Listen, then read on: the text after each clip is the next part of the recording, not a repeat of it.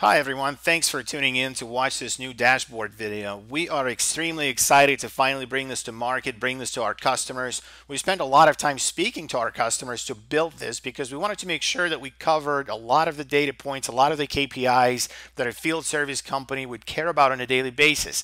And you may know a lot of this data by heart, but putting it on a dashboard into a visual format where you can easily see it in a pie chart or a column chart or a combination of both really helps you visualize this data and better understand how you did in the past, how you're doing now, and how you might do in the future.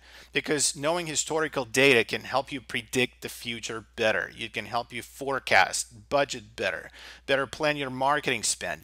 As a field service business owner or manager, you probably ask yourself on a regular basis, are my marketing dollars being spent well? Am I doing a good enough job creating loyal customers?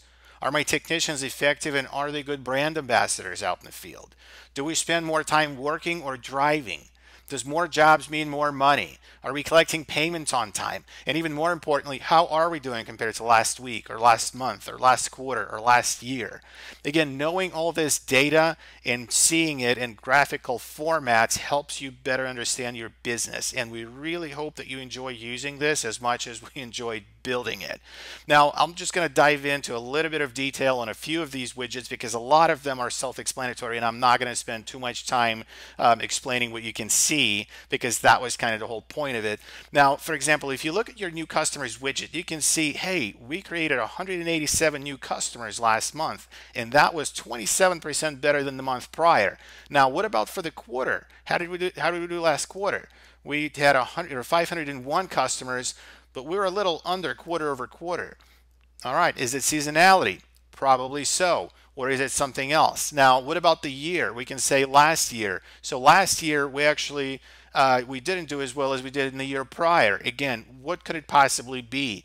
You can then overlay it with your heat map. You can then overlay it with your job averages, and you can then overlay it with your conversion ratios. So was it because we didn't convert as well, or is it because of something else? Was it because we didn't have the right staff, or maybe we didn't generate the right types of jobs for our staff at the time, or maybe our marketing channels. We tried new marketing channels and they didn't perform as well as we had hoped. So again, all this data within just a few mouse clicks is available to you. You can easily see what your cash flow is going to look like. You can see what the payments are going to look like and what the lineup is if you're doing a lot of financing or if it's growing quarter over quarter or year over year, or is the credit card volume picking up and your check payments are going down. So again, all this data is available to you and you can personalize a lot of these widgets. You can move them around on the screen. You can personalize some of the statuses for which your estimate data, conversion data is pulled. And so again, it's a lot of this information that you would care about on a daily basis available to you in one screen. And we're going to be adding more widgets to this dashboard, so feel free to suggest anything you'd like to see here. We've got a couple of really cool things in the works that we're going to be rolling out soon, but I'm not going to try to sell you what I don't have yet. So just stay tuned for more. Enjoy using this dashboard and please feel free to reach out with any questions or suggestions. And once again, we hope you enjoy using this dashboard. We look forward to working with you.